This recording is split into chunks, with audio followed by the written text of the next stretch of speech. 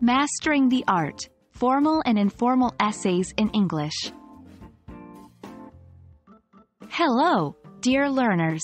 Welcome to another exciting lesson in English language learning. Today, we're focusing on an incredibly important topic: formal and informal writing styles.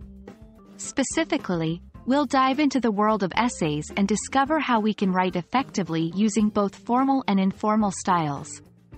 Whether you're writing an academic paper or a casual blog post, understanding these styles will greatly enhance your writing skills. Let's dive in. Before we delve into essays, let's quickly recap what formal and informal writing styles are. Formal writing is generally used in academic and professional contexts. It's structured, follows rules of grammar strictly, avoids slang and colloquial language, and is usually more detailed and technical. It's the style you would use in essays, reports, and research papers. On the other hand, informal writing is more casual and relaxed. It is often used in personal communication, creative writing, and on social media platforms. This style allows for more personal expressions, contractions, slang, and colloquial language. Writing formal essays can seem daunting, but don't worry, we're here to help. When writing a formal essay, remember these key points. 1. Formal language. Use proper grammar and avoid colloquialisms or slang. Contractions should also be avoided. 2. Structure. Formal essays should have a clear introduction, body, and conclusion. Each paragraph in the body should explore one main idea. 3. Argument and evidence. Each point you make should be supported by evidence. This could be facts, statistics, or quotes from reputable sources. 4. Impersonal tone.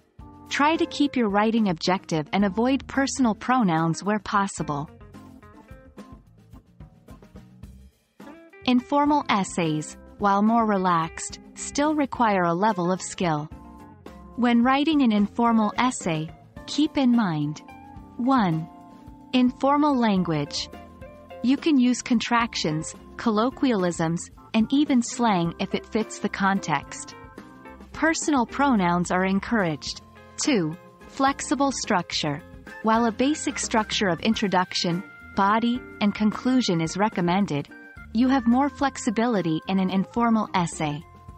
You can play with the format to make your writing more engaging. 3. Personal tone.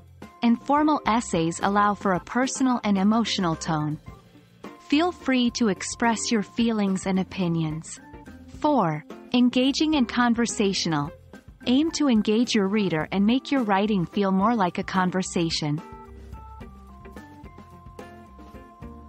Understanding when to use formal and informal writing styles is key. In academia, professional settings, or when addressing someone of authority, formal writing is often expected. For personal communications, blog posts, or creative writing, informal writing is more appropriate. Remember, no style is inherently better than the other.